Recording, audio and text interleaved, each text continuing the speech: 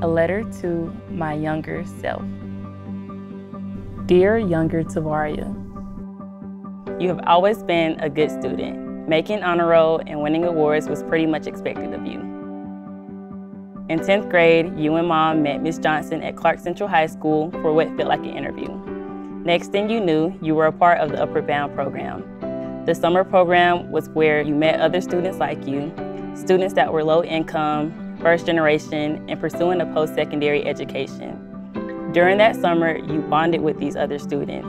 You took classes that would prepare you for the upcoming school year and got a glimpse of college life by eating at the dining hall and sleeping in the dorms on the campus that would become your alma mater.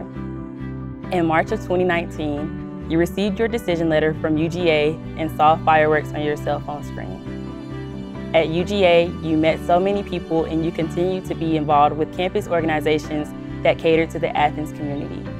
You maintained dean's lists and were involved, all while working 2 jobs.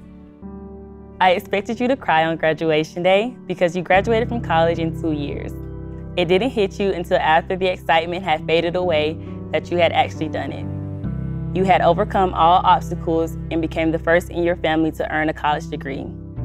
So here you are today, working in your former high school as a college advisor, helping students like you pursue a higher education. You accomplished everything you dreamed of and will continue to do so because you are powerful, determined, and worthy.